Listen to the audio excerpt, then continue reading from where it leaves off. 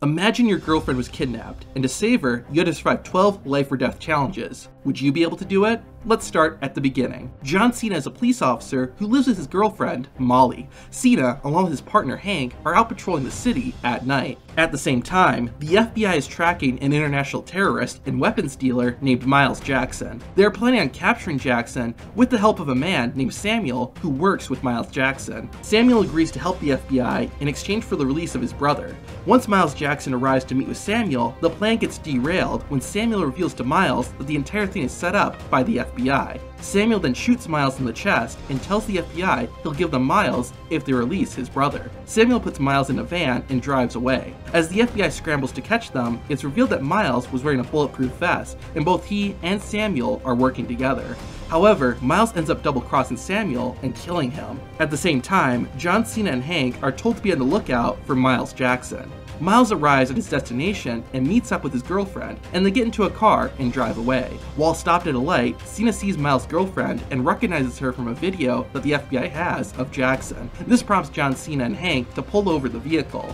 Everything seems fine, but Cena wants to check the trunk of the car. When it opens, Miles is hiding inside and shoots at the two officers. Hank gets hurt, but John Cena decides to give chase on foot. While running, Cena accidentally drops his gun and can't retrieve it. Despite not having a weapon, John Cena continues to go after the criminals. He pushes a boat into the road, causing Miles' vehicle to crash into it. Miles' girlfriend starts running away, but accidentally gets hit by an oncoming vehicle and dies. Miles Jackson is then arrested, but warns John Cena that he will remember him. We then see John Cena wake up, and it's been exactly 1 year since that night. Cena is still with his girlfriend, Molly, but their relationship is having some issues. Molly leaves to go to work while a plumber is fixing the couple's bathroom. Soon after, John Cena gets a call on his phone. The person calling is Miles Jackson, who says he's escaped prison and is spying on Cena and Molly. John Cena runs out of his home just before Miles is blown up, with the plumber still inside. Jackson then tells John Cena that was round 1, and since Cena took something from him that could never be replaced, Miles plans on doing the same to John Cena.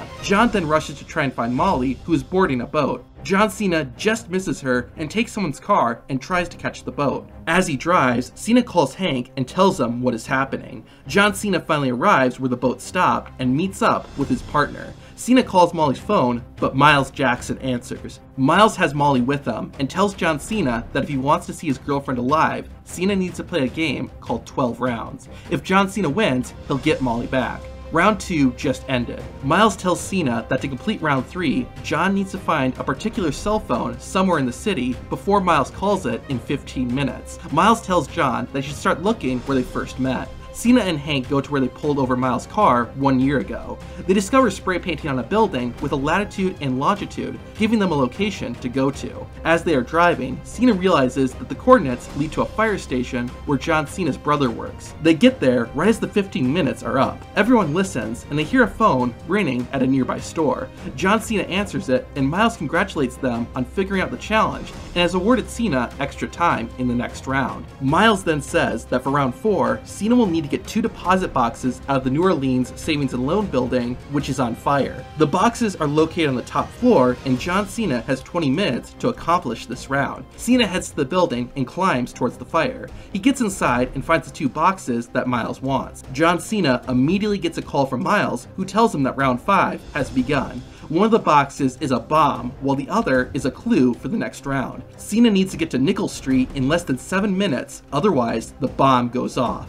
Going down the stairs will take too long, so John Cena decides to use a roll of cable to climb out of the window. He manages to get out of the building, and with about 4 minutes left, Cena gets in a fire truck and drives to Nickel Street. He just barely makes it, and hears a noise coming from one of the boxes. John Cena knows that's the one with the bomb, and throws it into the water. The clue to round 6 is in the other box, and Miles tells Cena if he's able to figure it out, he might get to see his girlfriend. While the box is being opened, the FBI gives Cena a new phone. They tell John Cena if he can keep Miles Jackson on the line for 30 seconds, they'll be able to track his location. Cena puts the phone away, and inside the box is a keycard for the Hotel Monteleone. John Cena and the FBI head over there and enter the room the keycard is for. Inside, John Cena finds pictures of Molly tied up on the bed in the hotel room. The FBI looks at the security camera footage and sees Miles. He's holding a sign that says, "We are still here. They also see Miles talking to a hotel employee. Cena finds the employee, whose name is Willie, and he shows John the place he led Miles to,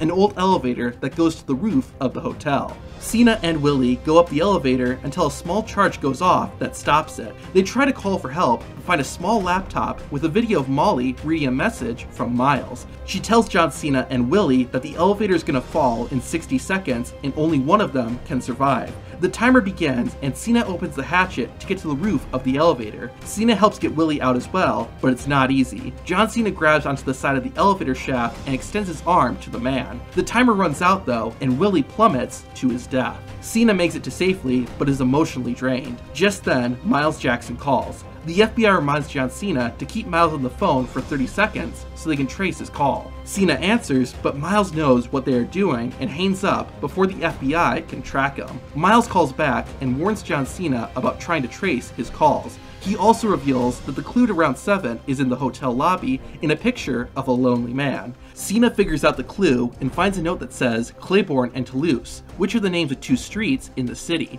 Miles calls John Cena again and tells him to go to the location alone. Miles also says that Cena may have a 50-50 chance of having the time of his life.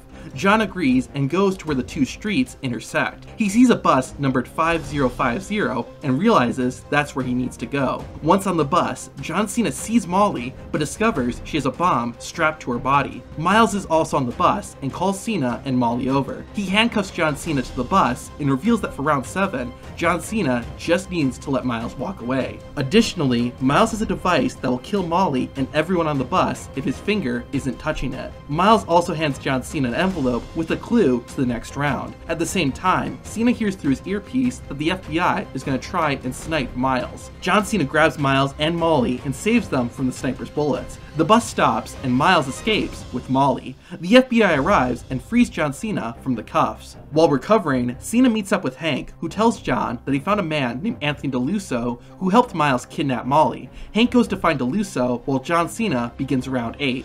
The envelope Miles gave John Cena on the bus has 5 phone numbers inside of it. 4 of the numbers are wired to bombs that will explode when called, but 1 number will disarm all of them. Cena has 60 seconds to call the right number. He and an FBI agent try to figure out the code, but run out of time, and Cena calls a random number. Miles answers and tells John Cena that he chose incorrectly, and the brakes have now been disabled on a streetcar. Round 9 has now begun. John Cena has to stop the streetcar before it crashes into a crowd of people. Cena and the FBI agent drive to the streetcar while Hank finds and starts following Anthony DeLusso. Once they arrive, John Cena puts his vehicle in front of the runaway streetcar. He then climbs out and goes to the top of the streetcar. He tries to break the rod that is powering the car, but it doesn't work. John Cena gets back inside his vehicle and crashes it into a power transformer that starts to slow down the streetcar. It's still moving too fast though, so Cena runs to clear people out of the way just before the streetcar crashes. Miles then calls Cena to tell him that round 10 was Hank taking Anthony DeLusso.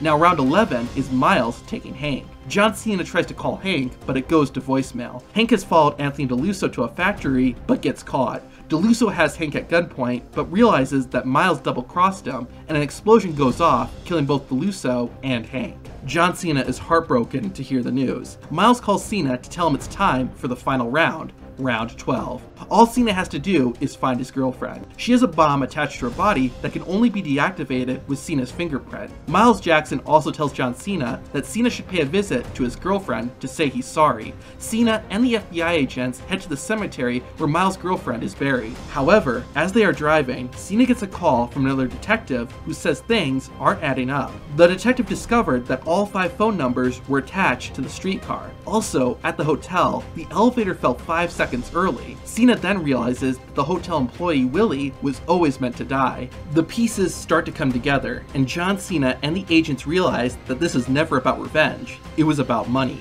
Willie had a second job as a security guard for the Bureau of Engraving and Printing. Miles uses Willie's ID card to get inside and impersonate a guard. He then steals $100 million and dumps it into the sewer. Then, using the fire truck John Cena had used earlier, Miles siphons out the money. All the other rounds were meant as a distraction. As Cena realizes Miles' real plan, he figures out that Molly isn't at the cemetery, she's still with Miles Jackson. With the money in a bag, Miles heads to the hospital where Molly works. He uses uses Molly and her ID card to get to the roof of the hospital. Miles' plan is to use the helicopter to escape, with Molly as the pilot. Cena makes it to the top of the hospital just as Miles and Molly are leaving. Cena runs and manages to jump onto the helicopter. Miles tries to take out John Cena, but Cena fights back. The two start brawling in the helicopter, doing damage to it. Cena finally manages to knock out Miles, but the helicopter is going down. Molly tries to land, but Miles has the bomb from the bus and activates it. With 30 seconds before the helicopter explodes, John Cena grabs his girlfriend and they jump into a pool on top of a nearby building. They land safely just when the bomb goes off, killing Miles Jackson. John Cena and Molly kiss, knowing they have survived